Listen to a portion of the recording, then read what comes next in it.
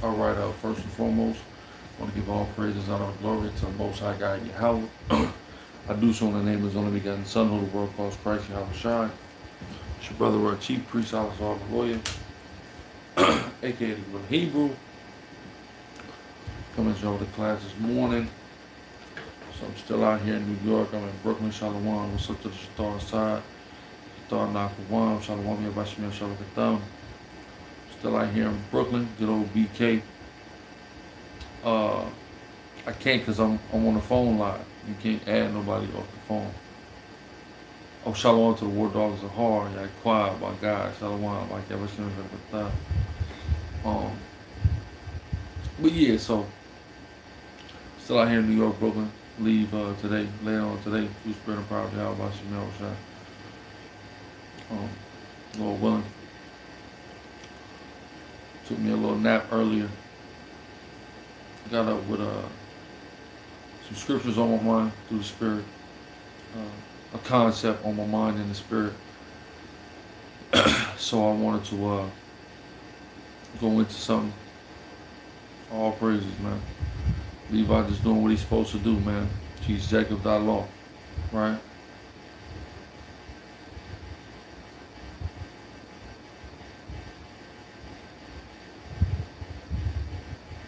Why? So we have nothing to glory in, right? You just get these shares out through the Spirit, and we get started.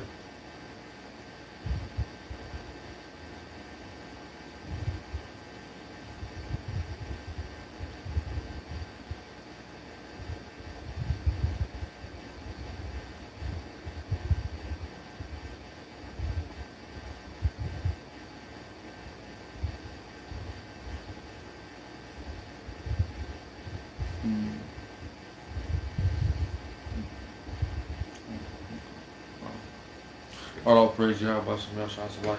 So yeah, man, I got a lesson I want to go into, and it's dealing with the judgment of the Most High.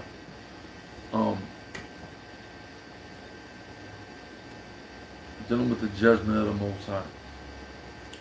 Y'all can hear me good? Aside, my voice is kind of like some.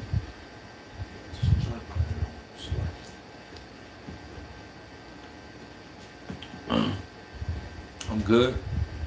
All right, all praises. All right, so look, I know a soldier. I think there's one more soldier left in here, but I think he's probably knocked out, you know. But so I just, I don't want to bother him. Brother got a flag. We all got, some more traveling to do in the Spirit. But yeah, so yeah, I want to do with this lesson on judgment. We have a brother two brothers in our camp actually that's going through something, and maybe that's why this is on the Spirit. But yeah, make sure to like, sub, share, and all that. But I think possibly this is why the Spirit put this on me, this lesson. But yeah, it could be, I don't know, because it's kind of related, but not totally, but kind of related. But what I want to say is, we first and foremost we have two brothers in our Seattle camp, brothers out the tribe of Issachar, brother Mabakar and brother Kapar. They're brothers, actual brothers, by the grace of Yahweh, Bashem Yahushua, that came into the truth together. And they joined our Seattle camp. Something very tragic happened to their family, doing with their mother and their sisters. They lost their mother, and their sister is still in the hospital, one in extremely critical condition and on life support. If anybody's interested in supporting, they have a GoFundMe right now. So if y'all go to my Facebook page, Guerrilla Hebrew, facebook.com/Guerrilla Hebrew, or Alazar Maloya, scroll down, you'll see the GoFundMe link. Share it if it's on your spirit, give a donation. A lot of times our people, we don't know about having insurance. We don't know about these various things. So a lot of times we don't have them. So we have to, fundraise the old-fashioned way, be it car washes, asking for donations, things of that nature. When serious medical expenses, funeral expenses, things of that happen. So, you know, that fundraising. So if you'd like to support, please, you know, if you were going to super chat or whatever today, you can go right up over there and just go ahead and give it to the Akim, so they could, you know, take care of the situation with, you know, their mother and their sisters and all that. Right? But I think maybe that in part, in the spirit, inspired this lesson, possibly, because it's partially related. Right? But the lesson I want to go into today is dealing with the judgment of Yahweh. The judgment of the Most High Yahweh.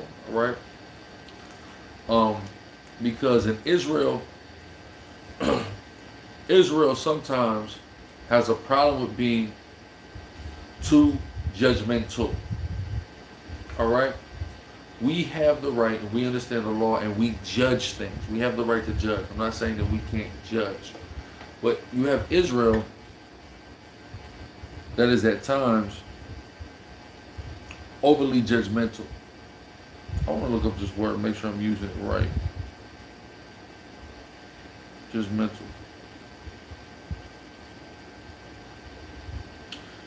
This is the definition that I like to employ in this instance, and it's having or displaying an excessively critical point of view. Sometimes brothers have an excessively critical point of view. Like, who of y'all remember when Megan Good had posted something on her Instagram? I'm up early. I took it now. Who remember when Megan Good had posted something about Israel on her Instagram? She was seen frequenting things with the brother Brandon T. Jackson. Who remember that? Okay, the God, Adawan, remember? All praises, he was on the scene.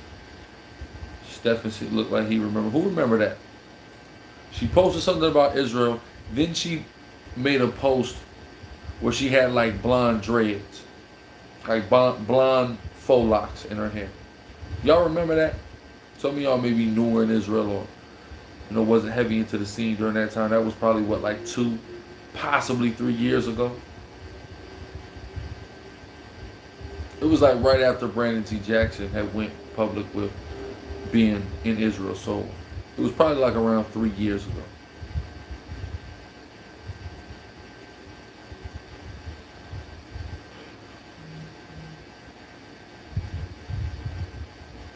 You know, Shabbat Shalom to my, make sure I say Shabbat Shalom to my lunar Sabbath keepers, like myself. Hey, nobody else remember? The chat died out. What's up, man? No, nobody else remember? All right, well, I'll move on. Well, Megan Good had been hanging around Brandon T. Jackson. Y'all don't know, Megan Good's husband is like a pastor. And I guess the brother Brandon T. Jackson had been teaching him about Israel. So I believe she made a post about it. Then she posted a picture where she had like blonde faux locks. Megan Good, I'm talking about. And you had Israelites tearing her ass up on the comment board. And the sister Megan Good, and y'all gotta respect Megan Good. Like, you know, we don't respect persons by any means. Understand that. But here's the but. You know, this Megan Good, man.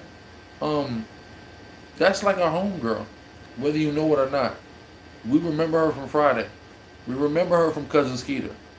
We remember her from Biker Boys. We remember her from Waist Deep. You see what I'm saying? Like, that's Megan Good. Like, we grew up with Megan Good, right? But what happens is niggas start tearing her ass up for having the blonde faux locks, and she gets on there in humility and responds to brothers like, damn, like, I didn't know, like, I'm just learning about this. And sometimes we can be too judgmental to where somebody knows there's an Israelite, and then we're holding them to all the standards of what it is to understand what we're supposed to do as being Israelites. Over righteous. Sometimes people don't, you know, we all go through a transition where we don't. Yeah, type in Megan Good and Israelites on Google image, you'll find it. Okay, let me see real quick.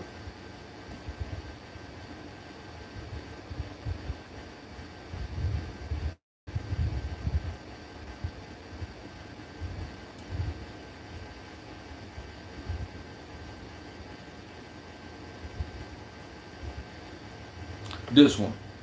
Matter of fact, here's a better one. See, look, she got the blindfold action, right? Like Ayathan said, people got to start off in certain places. Where is this? What is this? Megan No Good reply. Look at the title of this video. Oh, I need this focus to get right. Hold on. See that? Megan No Good replies to the Hebrew Israelite, right? Mind you, this is after a damn one day of posting something about being an Israelite. Here's the picture.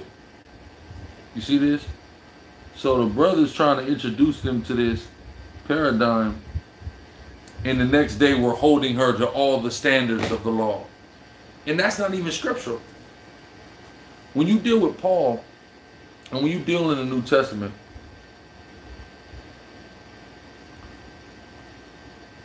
you're dealing with 3 stages or 3 levels of growth. You're dealing with Gentile, you deal with proselyte, then you deal with Jew or Israelite.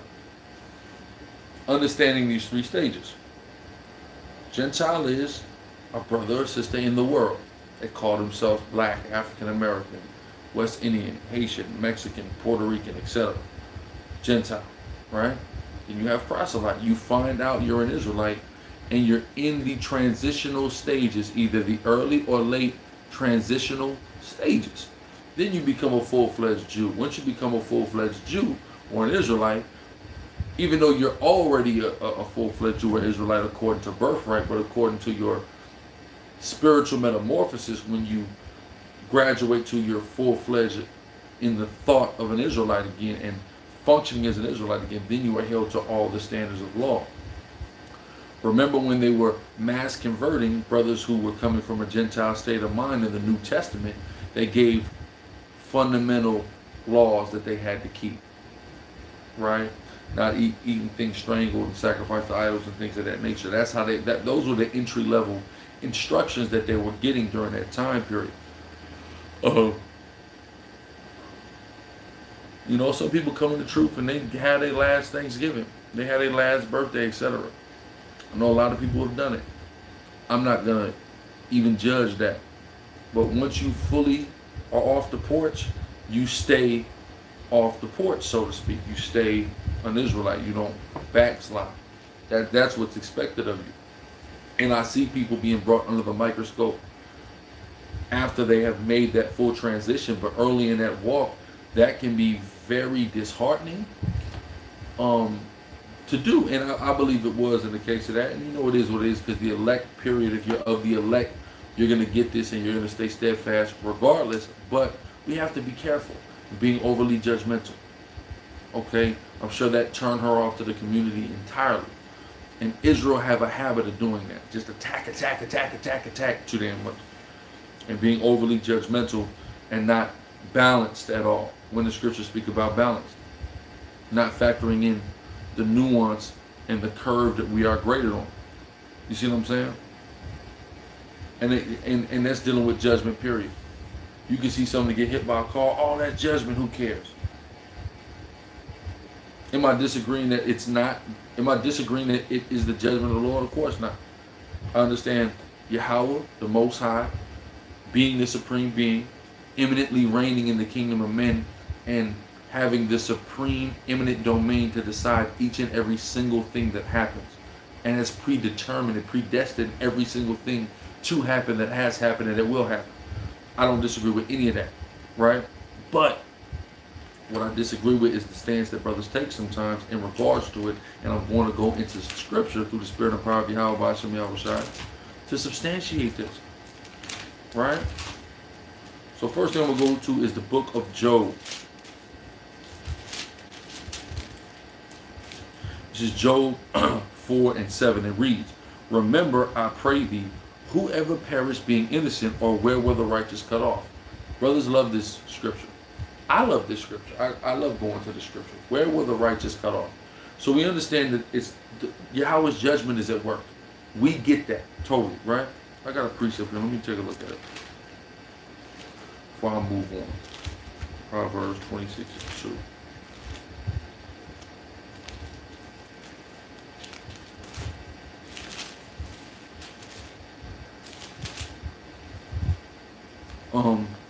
Proverbs 26:2. As the bird by wandering, as the swallow by flying, so the curse causeless shall not come. Beautiful precept, all praise to Yahweh.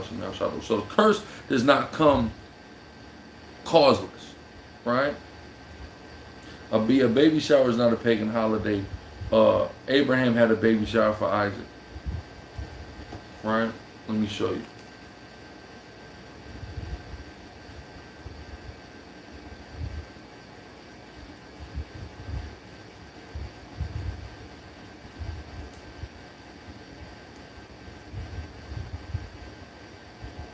Right here, yeah, Genesis 21. Pagan holidays would be birthdays, Christmas, Easter, Thanksgiving, New Year's Eve, New Year's Day, Valentine's Day. Those are pagan holidays. All right, those are holidays that we can trace the roots of them into idolatry, paganism, or the commemoration of an atrocity that occurred to our people. Those things are pagan holidays. A baby shower is not a pagan holiday. Okay, so let's get Genesis 21. All right, get your free things for your child. Save yourself some money. Don't let these nuts deter you from that. Genesis 21:18, and it reads. No, not 21:18. Salaki. 21:8. My fault. Right. So it says, and the child grew and was weaned, right? So when the child came off the breast, and Abraham made a great feast the same day that Isaac was weaned, right? So in ancient times, what happened? You didn't have a ultrasound that could let you know before you birthed the child. Of course, Easter is a pagan holiday. Let you know before you birthed the child what the gender of the child would be. So typically you would wait until after the weaning of the child, meaning after it was done at the breast, to have this baby shower. All right, so that's what it would be. You had that feast for the child. Okay, so yeah, like you said, the baby shower just helps with expenses. But yeah, so just going back to it, we understand that the curse does not come causeless. There's a cause. Yahweh has a cause for all the things that he does. Whether they're apparent to us immediately, retrospectively, or not at all. He has a cause, he has a purpose, he does what he has to do. And like we like to say, all things, like my brother Patak like to say, all things work for the greater good. For all praise to the Most High. But what we have to understand is our role and our position. Sometimes brothers use these scriptures as an excuse to be callous and to be indifferent about tragedy and about things that happen to people, and that's off, right? And that's really the point of this lesson, and I want to go into some precepts to further prove that. Now I'm going to go to the gospel according to John, according to St. John,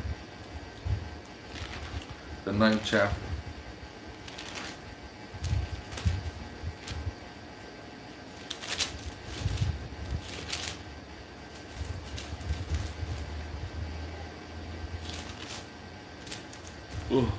All right, so John 9:1-2, and it reads, and as Yahushua passed by, he saw a man which was blind from his birth. And his disciples asked him, saying, Master, who did sin, this man or his parents, that he was born blind? Such a powerful, powerful scripture. Again, Master, who did sin, this man or his parents, that he was born blind? The first thing that it tells us is that we clearly believe in reincarnation or regeneration, because they're asking about a man, making inquisition about a man blind from birth, and asking if the cause of his blindness was what? His sin. Blindness is something that develops in the embryonic stages, in the womb, right? So when did he sin? It would have to have been in the previous lifetime, because he wasn't even out of the womb to start sinning yet. That proves that. But he's asking, is this a judgment on that particular brother, or is it a judgment on his parents? They're understanding that his blindness is a judgment. Again, let's read this in Proverbs, which is powerful. Like I said, I'm glad I had that written down next to Job 4 and 7. And that's something just to tip. Go to the more commonly and easily remembered or the precepts that are really etched in your head, and write down the colder, less known precepts next to them. So you'll turn to it, see that, and sometimes you go to that other one. Because people have heard, there's nothing wrong with repeating the same precepts, but you know it's good also to go to other ones that correspond with it. Through the spirit and power of Yahweh B'Hashem Yahweh Shai. But again, Proverbs 26 and 2, and it reads, as the bird by wandering, as the swallow by flying, so the curse causeless shall not come. Again, so the curse causeless shall not come. So when the curse comes, there's a cause why the curse comes from Yahweh. Again, it may not be immediately apparent, it may be retrospectively apparent, or it may never be apparent. But for whatever reason, there is a cause, the reason Yahweh sent the curse. We understand that. So the disciples are asking, well, why is he blind? But let's go to the Torah real quick. Let's go to the law in the book of Leviticus. Well, he's blind. He's blind because the curse came upon him as a judgment for a sin either by himself or his parents, they're saying, right? Now, in that instance, there was another cause, but in typical instances, through their inquisition, it shows that this is usually the cause for as to why somebody is like that. It's not always the cause. It's not always the cause. We see that there because that man literally had blindness. He was blind from birth just so Yahweh Shai could heal his blindness and show his power. So it had nothing to do with something he did or something his parents did. But the typical thing is, the usual thing, again, not 100% of the time, and I'm not going to speak as emphatically like I can say which time is what. That's for Yahweh to judge. But in a lot of instances, the reason why people have certain things happen to them or are born with disabilities, etc., are what? Because of a curse or a judgment, because of sin, right? But with that even being said, what does Yahweh instruct us to do in regards to these people? Leviticus 19 and 14, and it says, thou shalt not curse the deaf, nor put a stumbling block before the blind, but thou shalt fear thy power, I am Yahweh. So look at that. You can't put a stumbling block before the blind. But if we follow some of these brothers' logic, they'll go, well, the blind man is cursed, so the Most High don't care about him. He cursed him with that blindness. So to hell with him. That's a judgment on him. Yes, it is a judgment on him, but guess what? You still can't put a stumbling block before him. You still have to treat this person in a very specific way. So yes, Yahweh judged him, but that's not for you to further that. Yahweh is dealing with him in that regard. It's not for you to just not care about the fact that this individual has been plagued with this. Because what's stopping you from me? What's stopping Yahweh from plaguing you with that? Are you going to be talking about it's just a judgment then? 9 times out of 10, no. Like the brother Shalem said, don't further the affliction. But sometimes we can just be so callous and hard. Oh, I don't care. This person got put to death. I don't care. And just be indifferent to it. The judgment of the Lord. You right, it is a judgment. I don't disagree. But that doesn't mean that we should be callous as Hebrew Israelites towards everything that happens. God, I'm going to tell you something. When that earthquake hit Haiti, I seen that damn video, nigga, I was crying. And guess what? I understood it was the judgment of Yahweh. I understood emphatically. When that earthquake hit, I wasn't going, why? It's very clear why that earthquake hit the way it hit. It decimated us the way it did. The judgment of Yahweh came upon us the way it did. It was very clear and apparent. And Yahweh made it clear and apparent by making sure to leave as many Caesar Borgia statues standing as he could, but destroying the buildings and the houses that were behind them to show as an example of this is why that judgment was coming. Like the brother I said, Moses pled for the nation. Right? All praises, brother. Take it easy, man. Get edified on the clock, God. I understood why that judgment came to Haiti. Fully. I was probably 1.5 years in the truth by that time. So I understood fully why that judgment came on Haiti. But I still cried about it. I still felt sorry for it. I still was trying to get into the Red Cross to go and be a part of the aid relief work. Why? Because it's still a tragedy. And when tragedy strikes, even if it's a judgment or not, people still need help. And it's on us to do it. See what I'm saying? So, but Israel, man, Israel's crazy. Let me get this precept in the Apocrypha.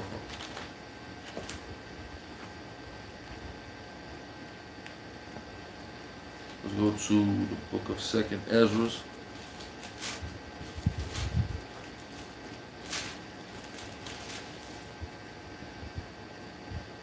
Shalom, Azakwan Matatu. We got to help our people. Israel just look at everything was a judgment, so we ain't got to help. No, you still got to help. The same way you can't put a stumbling block before a blind man. You still got to help. But Israel just have a hate spirit. Hate. I hate every Israelite. I'm just overly judgmental. Nobody want to work with brothers. See what I'm saying? It's just an evil spirit. But let me get this 2nd Ezra 5:42, and it says, "And he said unto me, I will liken my judgment unto a ring, like as there is no slackness of the last, even so there is no swiftness of the first." You understand, Yahweh's judgment is going to come, guaranteed. We don't argue with the judgment of Yahweh. We understand the judgment of Yahweh, but we still have to be there for one. If we know a brother was messing up and the most I had to where he's just totally homeless, does that mean, oh, hey, listen, brother, that's my judgment of the Lord. You can't come stay in my house. Nah, man. You don't operate like that. And Israel be acting like that in that spirit. They heavy off into that spirit.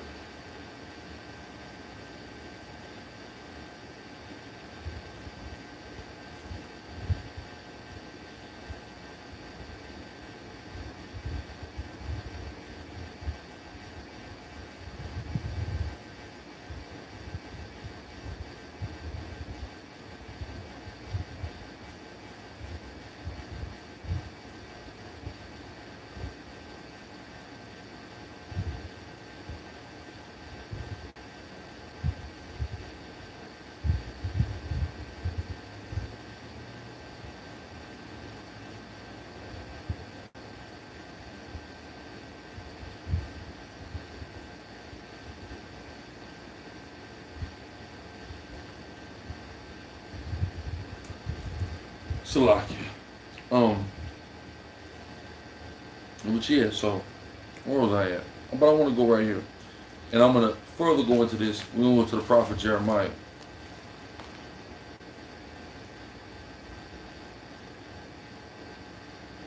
Yeah, well, yeah, Matato, you're right. A lot of us used to be more loving before we came into the truth. And some of us lost that. And we're not understanding that that's a part of this truth. We're supposed to be compassionate amongst our people. We're supposed to love our people. You see what I'm saying? We're supposed to be courteous. You see what I'm saying? Like, that's really what the scriptures is talking about. But we just being damn cut mode all the time. Not realizing there's another side to it. There's a balance to this. There is that, and that is necessary. But we got to balance it out more. And I'm going to show you with the example with the prophet Jeremiah, man. Jeremiah is a prime, beautiful. That's why they call him the weeping prophet, right? How many people know they call him the weeping prophet? There are Israelites in Africa. There are Israelites in Africa. Y'all look out for this new video I did with Sonetta in Garfield. Look for that video coming out real soon. All right, some dogmatic brothers that's stuck in an old mindset is going to be upset at that video. But brothers who are in the spirit, progressively growing and understanding the evolution of this truth, and this truth spreading throughout the four corners of the earth like the Bible says it's going to, is going to love that video. All right? And it's going to arm brothers through the spirit and power of Yahweh Bashem Yahushua. Prepare brothers for some of these questions, either whether they come from apologists, whether they come from dudes who are just anybody trying to deny the Bible, things of that nature. You're going to see how to deal with certain things. People trying to come against the 12 tribe chart, you're going to see how to deal with certain things. People trying to come with DNA, you're going to see how to deal with certain things in the spirit. All right? So look for that video. But Jeremiah 9 is what I'm going to go to. I'm being honest, I'm ready to read this whole chapter. I'm keying on a few specific parts, but I'm getting ready to go into this whole chapter because it's beautiful through the spirit, and it really proves my point and shows you the balance of it. in Jeremiah 9, and starting at verse 1. And it says, "Oh, that my head were waters, and my eyes fountains of tears, that I might weep day and night for the slain of the daughter of my people." So here we are, the prophet Jeremiah, and what is he saying? I'm crying my eyes out day and night. Why? For the dead Israelites. He's crying about it. But verse 2, "Oh, that I had in the wilderness a lodging place of wayfaring men, that I might leave my people and go from them, for they are all adulterers, as an assembly of treacherous men." So in one verse, he's telling you, I'm crying. He's crying compassionately for what is happening to his people. But in the next verse, he proceeds to rebuke. And that's showing you the beautiful balance. I'm sad to see my people in this position. I'm sad to see my people bugged out of their mind on drugs. I'm sad to see them dropping like flies. I'm sad to see it. But I'm still going to rebuke them, because the Most High told us to. And the reason why we're in this position is because we're being wicked. So we need to be rebuked and told to stop doing our wickedness so we can be brought out of this. That doesn't mean we shouldn't still be sad that we're full of the fury and judgment of Yahweh. See what I'm saying? There's the balance. Jeremiah 1 verse, I'm crying for y'all, but in another verse, y'all are wicked, I want to get the hell away from you. Right?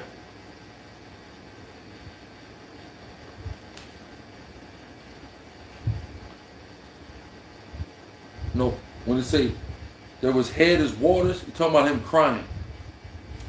Verse 3. "And they bend their tongue like their bow for lies, but they are not valiant for the truth." That's our people. They quick to lie. They're not valiant for the truth. So he's rebuking. He's crying for Israel, but he's also rebuking Israel. Right? And that's the balance. "But they are not valiant for the truth upon the earth, for they proceed from evil to evil." Our people they go from one evil to another. All they care about is evil. "And they know not me, saith Yahweh." So he's crying, but he's still rebuking according to the word of the Lord. That's how we're supposed to be. Compassionate, but still rebuked. Yahweh was like that, compassionate, but still rebuked. Verse 4. "Take ye heed every one of his neighbor, and trust ye not in any brother. For every brother will utterly supplant, and every neighbor will walk with slander." That's a lot of our people. It's the majority of our people. People tightening close circles, homies backstabbing each other, etc. Right? "And they will deceive everyone his neighbor, and will not speak the truth. They have taught their tongue to speak lies." A lot of Negroes and Hispanics' first instinct is to lie. Their whole life is a lie. Right? "They have taught their tongue to speak lies, and they weary themselves to commit iniquity." They go out of their way to sin. Right? "Thine habitations is in the midst of deceit, through deceit they refuse to know me, saith Yahweh." That's how our people are rejecting Yahweh, because they love lies. They love falsehood. Right? "Therefore thus saith Yahweh of hosts," or Yahweh Tazabah, "Behold, I will melt them." Right? Most High is destroying us. This is why he's destroying us. "Behold, I will melt them and try them. For how shall I do for the daughter of my people?" He said he's going to melt us and try us. The righteous are going to come as what? Gold when that fire comes. Everyone else is going to melt and be evaporated. That's the 2/3. Right? "Their tongue is an arrow shot out. It speaketh deceit. One speaketh peaceably to his neighbor with his mouth, but in his heart he layeth his weight."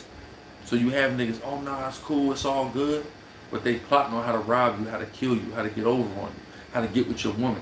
This is the day-to-day life that blacks and Hispanics unfortunately have to live. And this is how we know we the people of God. Period. Plenty of prophecies for these days. "Shall I not visit them for these things?" So the Lord, like the brother said, grudges. But we get visited for this. And these are the curses and the negative things that happen to us as a people, individually and collectively. Shalom, Shathar Tazabah, newly raised Shathar Tazabah. He's visiting us for this, right? "Shall I not visit them for these things, saith Yahweh? Shall not my soul be avenged on such a nation of this?" And that's why this is happening to us, right? For the mountains will I take up a weeping and wailing, and for habitations of the wilderness a lamentation, because they are burnt up, so that none can pass through them, neither can men hear the voice of the cattle, both the fowl of the heavens and the beasts of the field, they are gone. Right? That's the type of destruction that came upon them. And I will make Jerusalem a heap and a den of dragons, and I will make the cities of Judah desolate without an inhabitant. This is going to the time we went into Babylon. This is predominantly what this particular prophecy is pertinent to, right? Who is the wise man that may understand this, and who is he whom the mouth of Yahweh hath spoken, that he may declare it? For what the land perisheth and is burnt up like a wilderness, that none passeth through. And Yahweh saith, because they have forsaken my law, which I set before them, and have not obeyed my voice, neither walked therein. So he's identifying by the Spirit of the Most High the issues with our people, what we're doing wrong, the reason this hell is coming. But what is he still doing? Going back to verse 1, crying for our people. He's crying to see what's happened to us, but we're identifying the root cause of the problem of, well, how was this allowed to happen to us? Why is this curse come upon us? Not causeless, but because, again, I'm going to read verse 13, or 12 rather. Who is the wise man that may understand this, and who is he to whom the mouth of Yahweh hath spoken, that he may declare it? For, Salakia 13. And Yahweh saith, because they have forsaken my law, which I set before them, and have not obeyed my voice, neither walked therein. That's why this is happening to us, right? But have walked after the imagination of their own heart, and after Balaam, which is idols, right? Which their fathers taught them. In this modern day time, Balaam, a chief example of Balaam is Caesar Borgia, right? Therefore, thus saith Yahweh Tazabah, Aliyah YASHARAHLA, or the Lord of hosts, the God of Israel. Behold, I will feed them, even this people, with wormwood, and give them water of gall to drink. I want y'all to put a pin in that. Again, it says, I will feed them, even this people, with wormwood, and give them the water of gall to drink. Put a pin in that, verse 15. We're going to come back to that through the Spirit, Most High One. Right? Michael, what's that? Michael Nakovi, the water. Right? I will scatter them also among the heathen, whom neither they nor their fathers have known, and I will send a sword after them till I have consumed them. Right? That's happened then, it's also happening now. Thus saith Yahweh Tazabah, consider ye and call for the mourning women, that they may come, and send for cunning women, that they may come. He said, bring me the women that's crying, and let them make haste and take up a wailing for us, that our eyes may run down with tears and our eyelids gush out with water. So he's reiterating it. Yes, all this is happening because we're wicked as hell, but I'm still crying about it. It still hurts me. I still don't want to see this. I still have compassion and care about my people. Right? For a voice of wailing is heard out of Zion. How are we spoiled? We are greatly confounded, because we have forsaken the land, because our dwellings have cast us out. Remember when we were going into the land? Yahweh said what? Do not do as the people who you're getting out of this land, which are the Canaanites, or else this land will spew you out the same way it spewed them out. 1 second.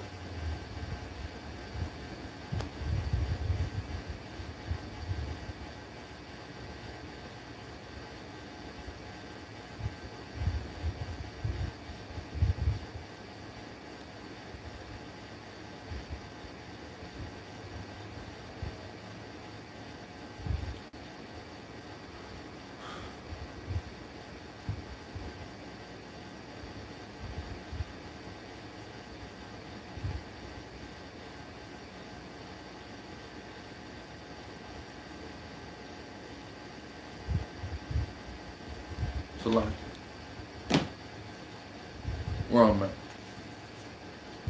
Here the land is cast us out, okay.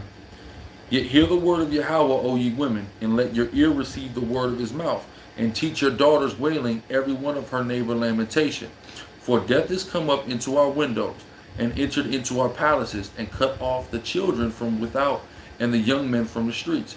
Death is all around our people. That's true right now today.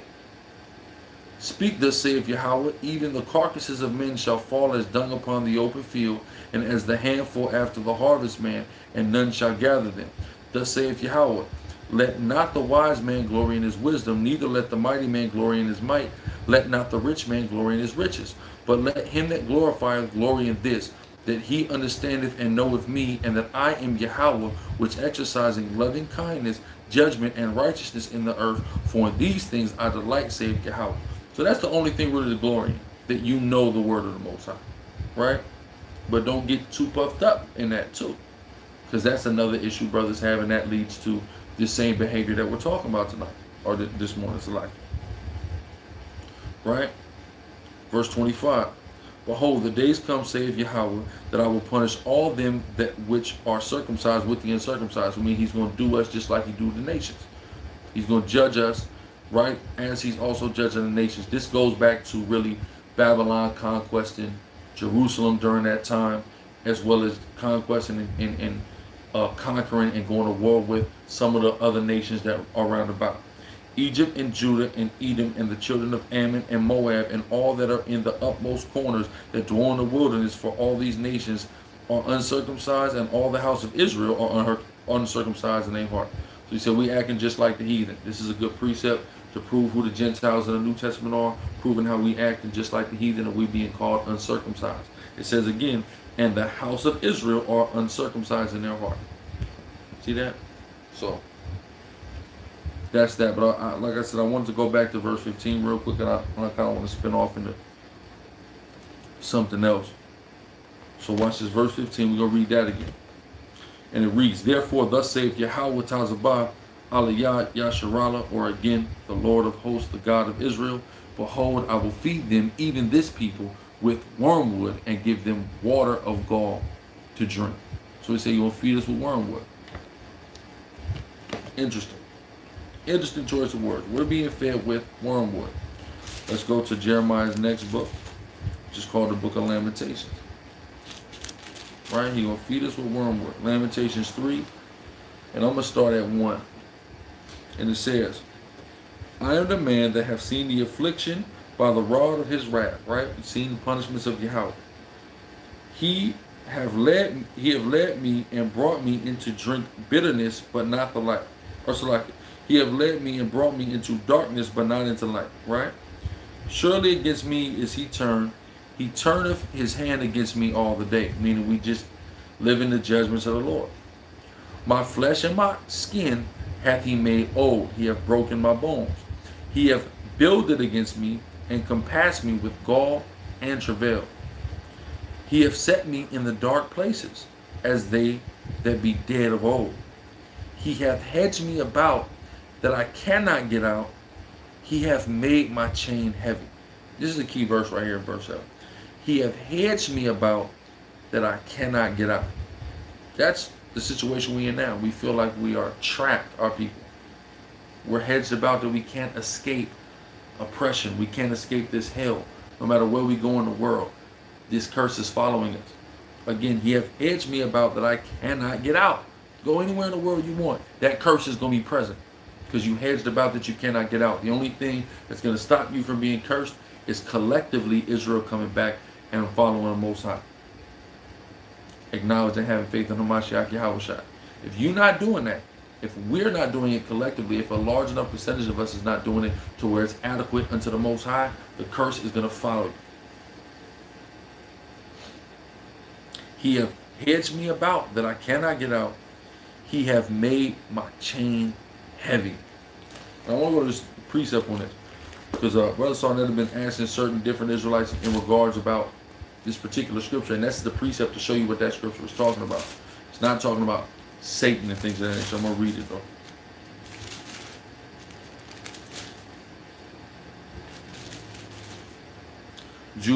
Jude 1 and 6, and it reads, and the angels which kept not their first estate, but left their own habitation, have reserved in everlasting chains under darkness unto the judgment of the great day. Again, and the angels which kept not their first estate, but left their own habitation, he hath reserved in everlasting chains under darkness unto the judgment of the great day.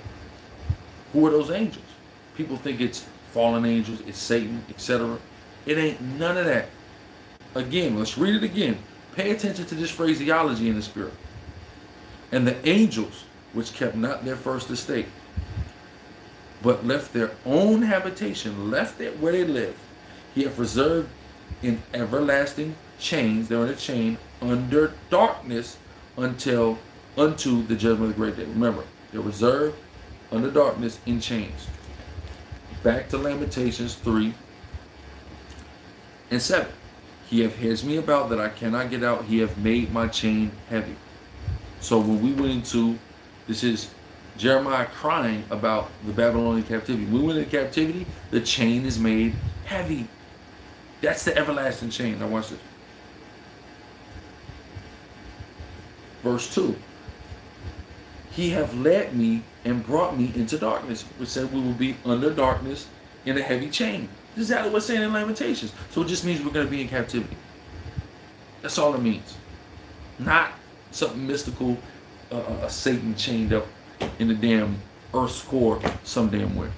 All right? That's madness. We're continuing on from verse 7. Continue with verse 8. Also, when I cry and shout, he shutteth out my prayer. We know why that is. He that turneth his ear from hearing the law, even his prayers become an abomination. So this is why. He hath enclosed my ways with hewn stone. He hath made my paths crooked. He was unto me as a bear lying in wait, and as a lion in secret places.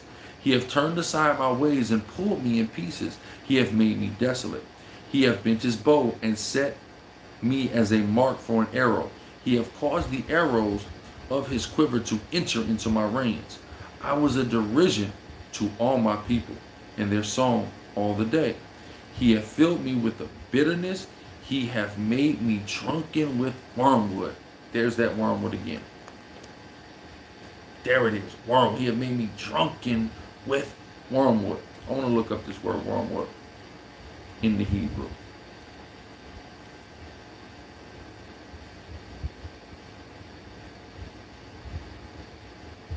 I believe it's H3939.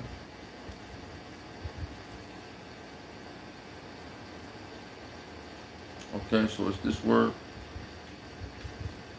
which is la'ina in the Hebrew, la'ina, la'ina, and it means wormwood, bitterness, supposed to mean a curse. So that's what the wormwood is, that we're drinking a curse, right? Keep that in mind. Let's hold Lamentations. Let's go to Revelations 8 and 4. All right.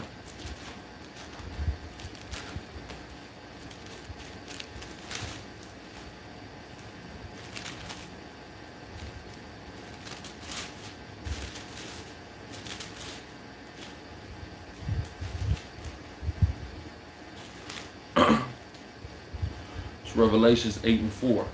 And it reads, and the smoke of the incense, it's 8. It's a lot.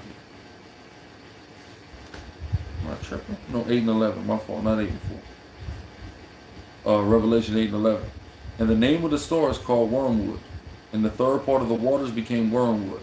And many men died of the waters because they were made bitter. Right? So it says the third part of the waters were made wormwood. And because of the water being made wormwood, brothers or men died. Right?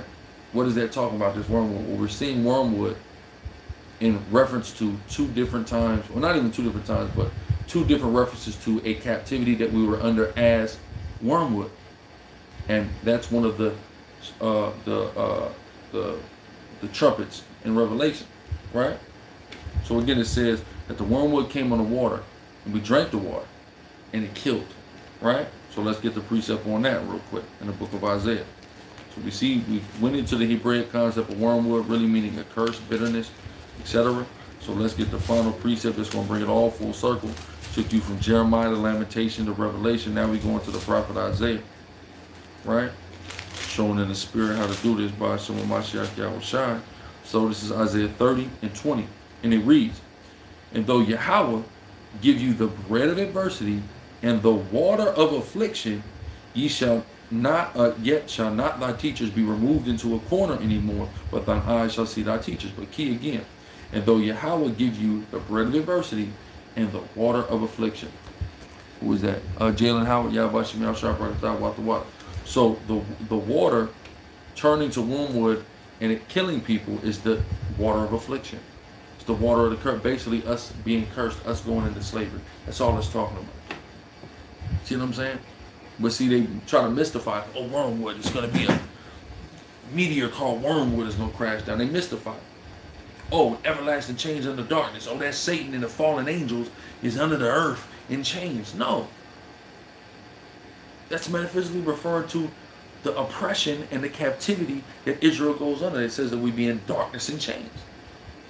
But if you're not going precept upon precept, dealing with this whole Bible, and number one, if you're not in the spirit of Yahweh Ba'ashem Yahweh Shai, one of the key things to understand this Bible is being in Yahweh Shai. Because the testimony of Yahweh Shai is the spirit of prophecy.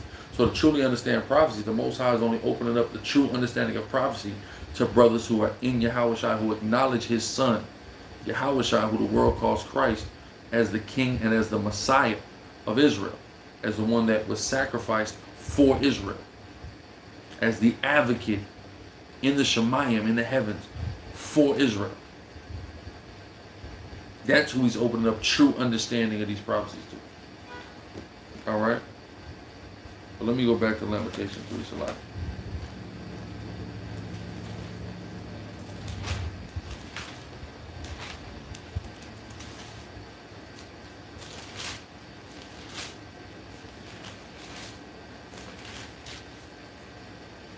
Where I leave off at? Wormwood, right? What is that, 15? Yeah, okay, it's picking back up in Lamentations 3 and 16. And it reads, He have also broken my teeth with gravel stones. He have covered me with ashes. And thou hast removed my soul far from peace. What does that mean he removed us far from peace in this instance? Number one is talking about Jerusalem. Yerushalayim, which means what? The city of peace. Symbolically, it means we're not at peace. We're going through hell, right? You have removed me, my soul rather, far from peace. I forgot prosperity. We ain't known prosperity outside of our land. And I said, my strength and my hope is perished from Yahweh. Remembering mine affliction and my misery and wormwood in the gall. Remembering all the hell that we're going through. My soul have then still in remembrance and is humbled in me. That's what we're supposed to do now. In this hellhole. And that's what brothers and sisters that's waking up to this truth is doing. Remember what we're going through and being humble. This I recall to my mind, therefore have I hope. Now where's the hope in that humility? It's going to elaborate. It is of Yahweh's mercies that we are not consumed because his compassion faileth not. And that brings this whole lesson full circle. It's about compassion. Even through all the hell Yahweh will put on us for our disobedience, he still has compassion and he still is not obliterated and exterminated our people. So that's compassion.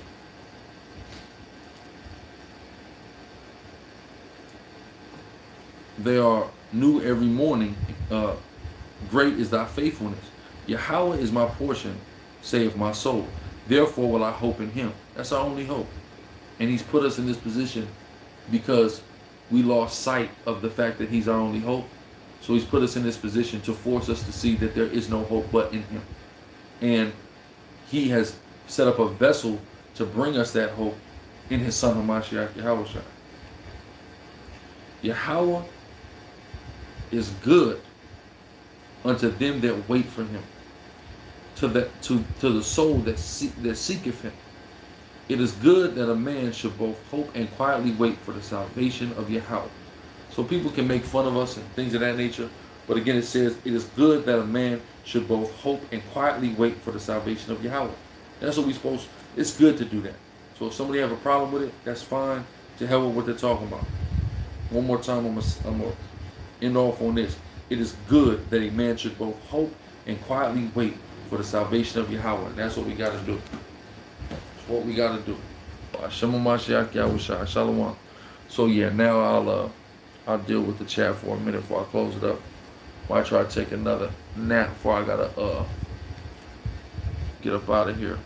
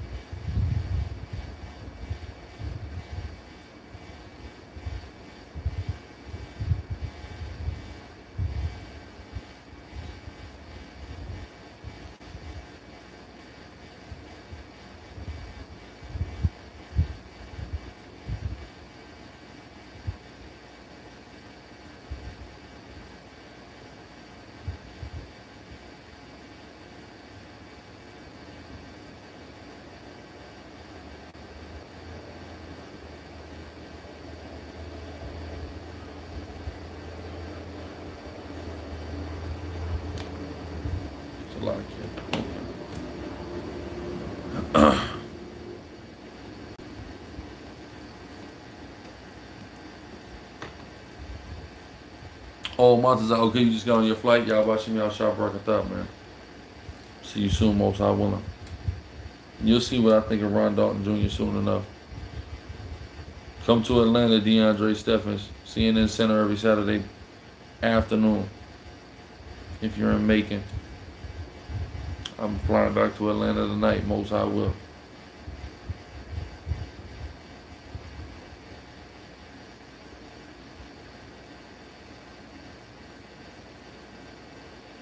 Call all y'all watching me outside. I see that knock one.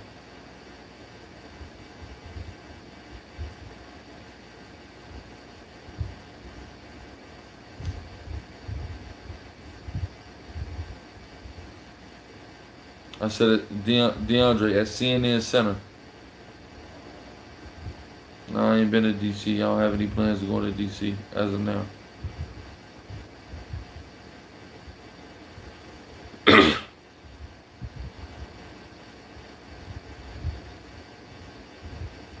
All praises, Jason.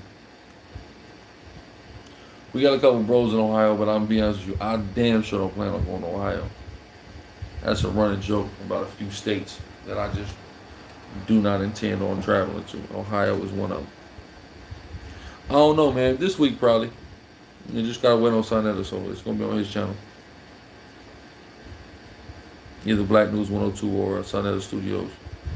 Yeah, I ain't gonna lie, man. We were supposed to go to Coney Island on a Saturday, but we had an event I had to do with my wife, so we just went to downtown Brooklyn. But ever since the very first time I came to New York, Chief Ephraim took myself and Captain Tazama. He took us out to Coney Island, man. I always said I want to do the work out there, man, so bad. Nice. He got game / the Warriors camp. Hold on, I'm gonna.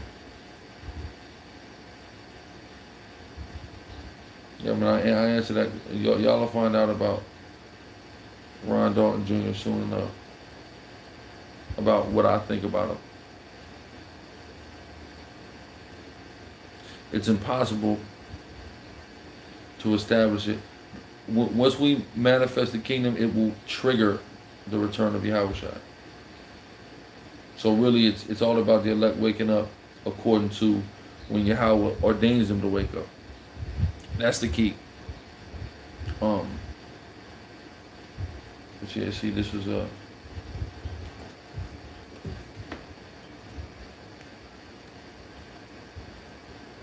At the world famous, he got game.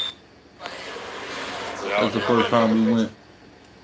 So this had to be 2016, September 2016.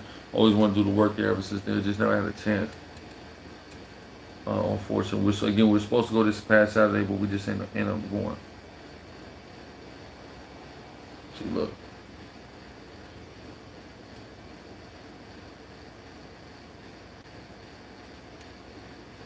Took that. We did a couple videos, but like we wasn't no camp. It was late. Nobody was out there.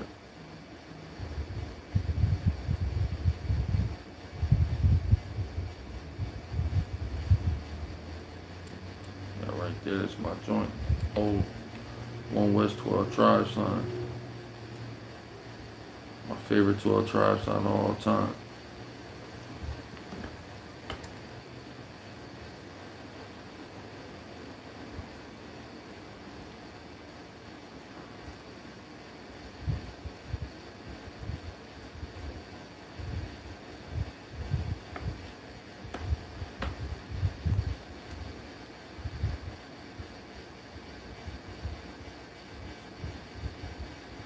We have videos about the scattered Israelites in Africa, but there'll be more. I'm getting ready to do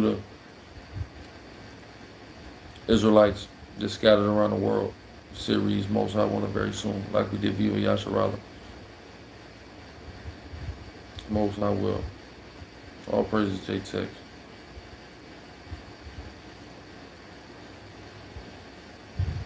Can we elect on our camp elders to the top?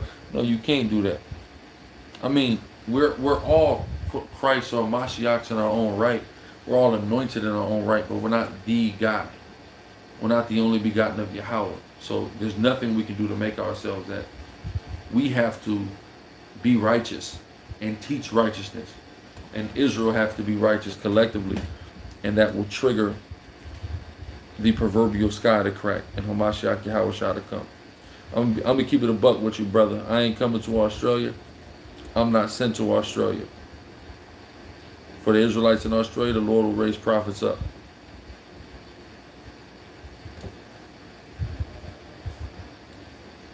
I'm sent to blacks, Hispanics, and Native Americans in the Americas. That's who I'm sent to, predominantly. I'm just being real. And there's a purpose for that. Now, are the Israelites elsewhere? Scattered in all four corners. The Most High raises up prophets for the express purpose of waking them up. See what I'm saying? So, I'm not of the school of thought that the Australian Aboriginal was the tribe of Reuben or any tribe of Israel, to be honest with you. I'm not of that school of thought. But, you know, Most High gonna raise prophets up in the four corners.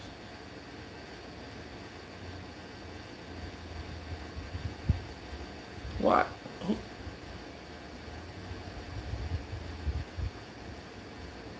Where are my mods at? Why does Gandalf exist in my chat room? I would love to understand where my mods is at right now. That's incredible. This dude is a troll. His name on there is AKA the Stream Killer. His whole point of life is to come and troll live streams.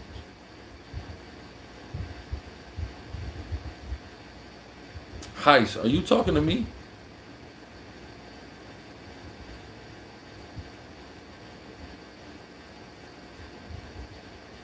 If you want in NorCal, 16th and Mission in San Francisco, every Saturday afternoon.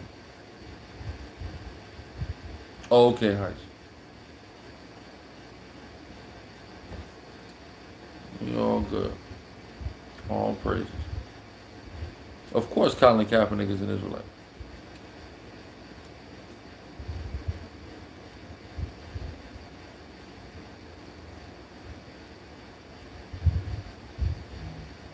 I can't guarantee you a conversation with me, brother. Conversations with me are a little hard to come by.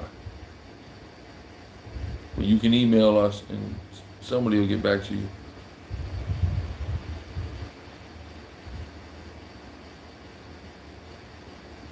Well, most of Maz was at camp, so I understand that. Yeah, Hawaiian Samoans is not Zebulon and not any of the tribes of Israel. Hawaiians and Samoans are heathens. Yes, they're gonna be all Israel is gonna be in the kingdom, brother. Every Israelite, wicked or righteous.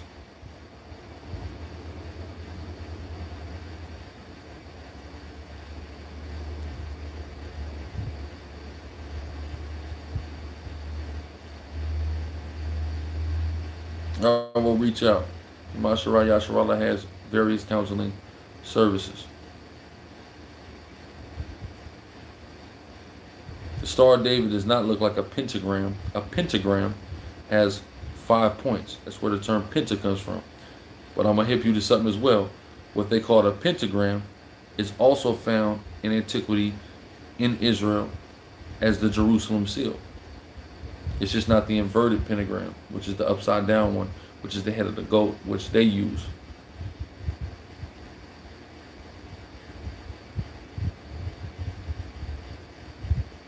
No, shalom and shalom mean the same thing. Mean peace. The same way Barak and Barawak mean the same thing. Bless. There is no Atlanta trip. I live in Atlanta. So I don't take trips to Atlanta no more. I stay there.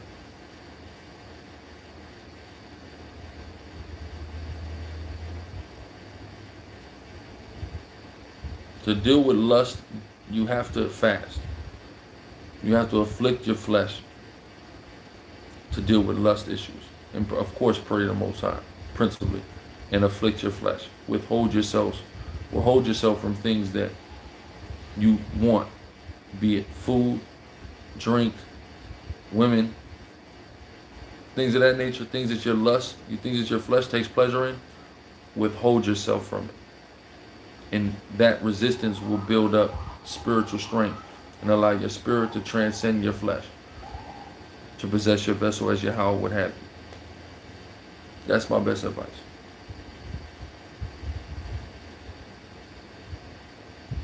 None of that is, there's no such thing as fallen angels. Summits are twice a year. We had one in January in Atlanta. We had one last week in Chicago. So twice a year. Yes, the Pacific Islanders, the Austronesian, Micronesian, and Polynesian people, you say Baba Kushah, that's pleasing in Hebrew. The Austronesian, Micronesian, Melanesian, and Polynesian people are not Israelites, by and large.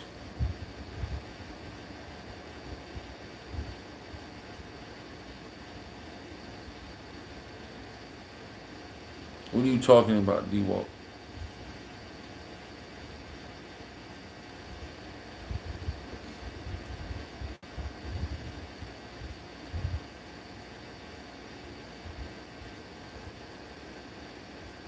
Mourn 7 days. That's how you grieve in the Bible. Shout out to you out there in Coachella. The Maroons? Of course the Maroons are Israelites. Yes, the Eskimos are Israelites. They're more properly called the Inuit or the Alaskan natives. Who came into the daughter of men? The sons of God. We are the sons of God. Did Christ not say everyone that come into me have the power to become a son, the son of God? We are the sons of God. This is how we know. Of course I heard the Freemasons. This is how we know we're the sons of God, if we love one another. So the chosen people had sex with daughters of people who were not chosen. What are examples of this? Blake Griffin. Myself. Yahweh Shai certainly walked on the sea.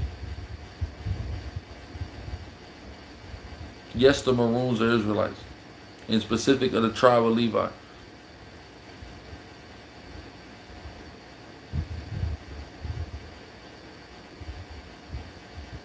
Levites in Suriname, in Jamaica, that live on the outskirts, etc. Those Maroons, French Guiana, those are Levites.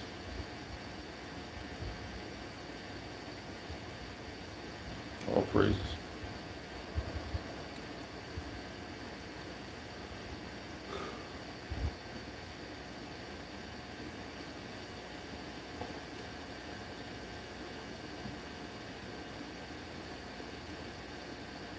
It's all through the spirit and power of Yahweh by Shem Yahweh Shai.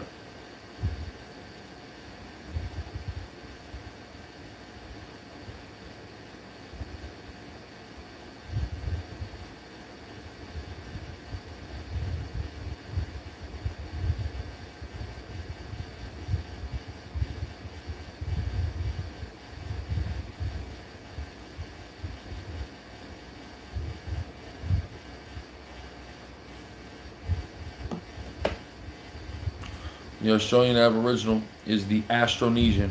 So I've already covered them. They're not Israelites.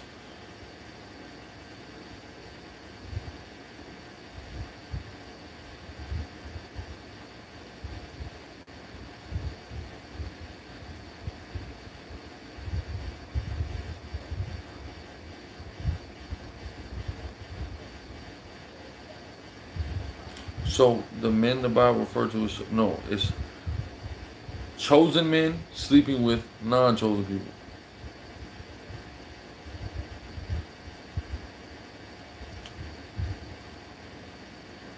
It would be around that time, Shalom. It would be around that time. It could even be a little later. Oh, emphatically, the Yaqui are Israelites from Sonora. I know people from Sonora. The Canaanite woman in one account and the Greek woman in the other account. Why is that? It was very simple. There's a gospel according to Mark. There's a gospel according to Matthew. There's a gospel according to Luke. There's a gospel according to John. It's 4 different people telling a story, right? Get any 4 different people together and have them tell a story And there are going to be minuscule details that are different, and sometimes. In the instance of that, there's only two accounts of it. We have to understand that there's only two eyewitness gospels, which is Matthew and John. Mark and Luke are not eyewitnesses. Mark and Luke are basing their gospels off of what they gathered from multiple people. Mark, predominantly Peter. Luke, various people who were eyewitnesses. So this is why you have variance in accounts. There's certainly a human element in the Bible that brothers who get too dogmatic don't factor in. But if you don't factor it in, you one, either gonna look stupid, or you two, gonna get your faith shaken over something that your faith shouldn't be shaken about, simply because you're being impractical about how the Bible came into existence.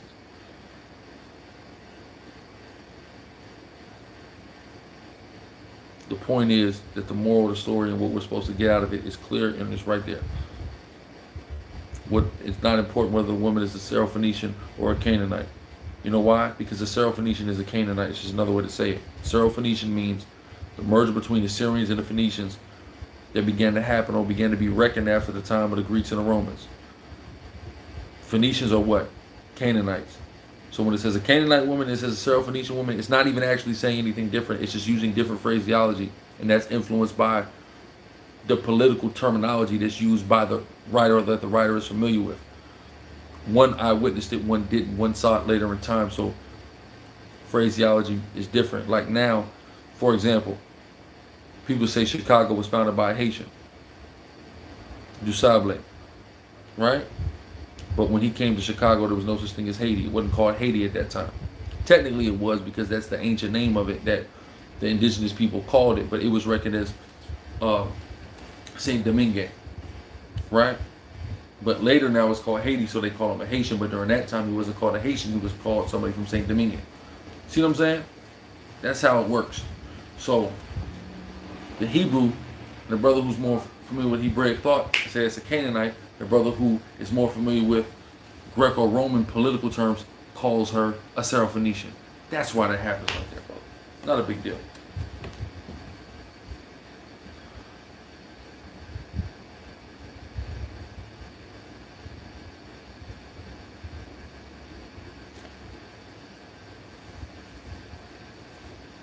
Hallelujah. I keep hearing about it. I keep hearing about Kirk Franklin getting daggered by a devil. That's crazy.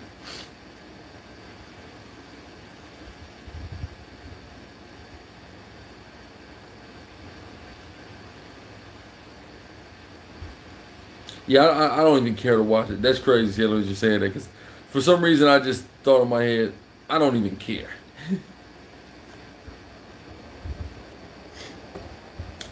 No, we don't have no video breakdown on Tyler.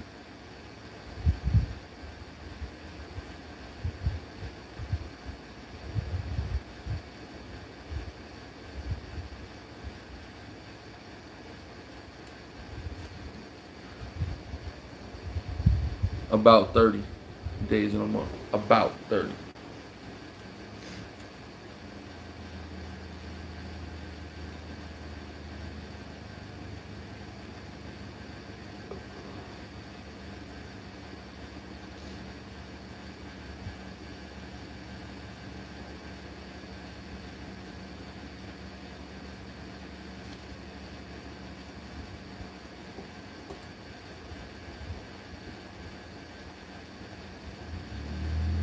Did the prophet Ezekiel chapter 37 have anything with you moving to ATL?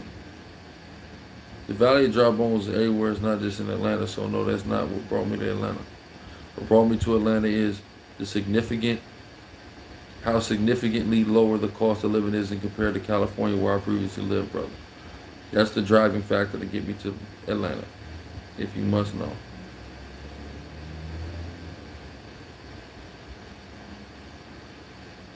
$1,400 to get you a studio apartment in San Diego. $1,400 to get you a 4-bedroom house in Atlanta.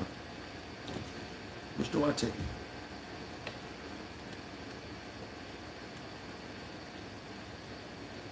No, Donald Trump is not one of the trumpets in the book of Revelation. He can play into one of them, possibly, but we'll see.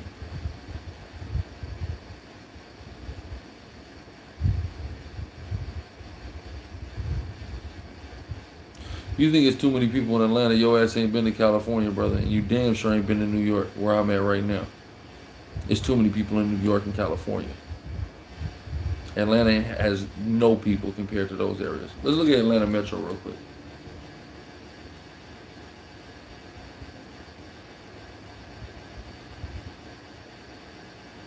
Yeah, in North Carolina it's cheaper, but I'm not moving to North Carolina. There's not nothing in North Carolina. You gotta understand, cost of living is a huge factor to me, but also what's going on, like what there is to do, is also a huge factor to me as well. Wasn't no way I'm gonna go someplace that's not a major city. That'd be just a waste of my abilities, to be honest with you. Atlanta is a place where I could spiritually flourish and utilize my spiritual gifts and abilities on a high level because of all the things that are going on in Atlanta, all the people that are in Atlanta, the types of people that are in Atlanta. Look at Atlanta Metro. Okay, so Atlanta don't even have 500,000, but Atlanta Metro got a little under 6 million. New York City Metro is 14 million. That's over twice as much.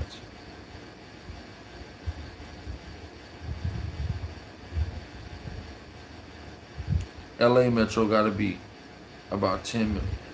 Let me see.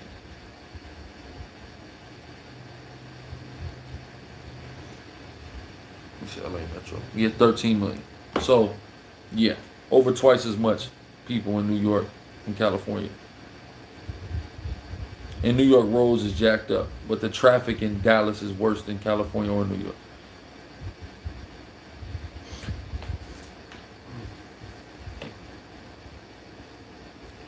Take this from me, I lived in Dallas for a year before I moved to Atlanta. So I would say that Dallas got the worst traffic in the country, but New York got the worst roads. That's more than in this country. I'll say that now. All praise Yahweh Shem Yahweh Shai. Yeah, I mean, it's an uproar. Beginning of sorrows, etc.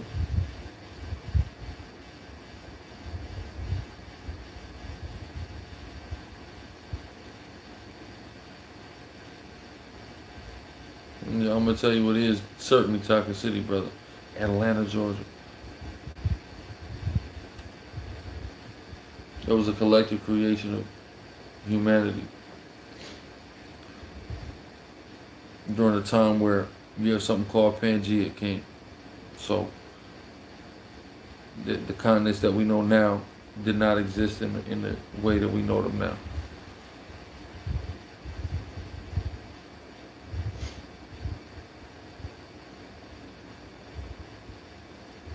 I'll be back and forth. I don't know when though. Most how will I'll be back and forth. Because I would live in Florida, but Florida's expensive too. That's the only other place I move after Atlanta. That's the only other place I consider moving. Honestly, is Florida. I love the vibe in Florida. I just feel at home in Florida. It's mostly because Levi is so heavy. Just like in Brooklyn, like I feel at home in Brooklyn because Levi is so heavy. But Dallas was cool. There's some things I really like about Dallas, and there's some things I really don't like about Dallas. And the things I really don't like about Dallas outweigh the things I liked about it. Well, it depends on what Hispanic. Mexicans are Issachar, Puerto Ricans are Ephraim, Cubans are Manasseh, Dominicans are Simeon, Central Americans are Zebulun. So this has been, when Levi has been a Haitian heat wave weekend out here for me, other than when we went to Sunset Park and we was around Northern Kingdom. Other than that, Levi everywhere, bro. Yes, the chariots of the Most High, Midi. Feel me? But Florida's just a little too expensive, so. And hurricanes. Those two factors will probably keep me from moving to Florida. But, you know, Atlanta is cool. I like it. By the grace of the Most High, we in the building. It's a hub city too, so if I need to do any traveling, flights are relatively inexpensive compared to other cities like San Diego that's not a hub city. So, you know, Dallas was a hub city too though. No, we ain't got no building in Atlanta yet.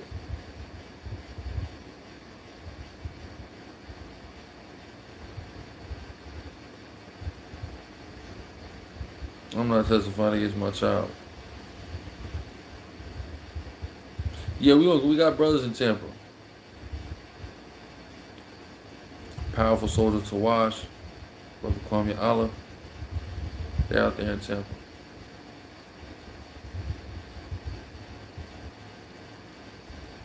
How often do I fly? Too often. I can't wait to get back to Atlanta and not travel for a while.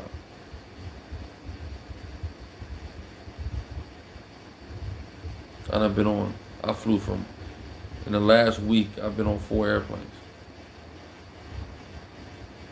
Whenever the world starts picking up. What you say?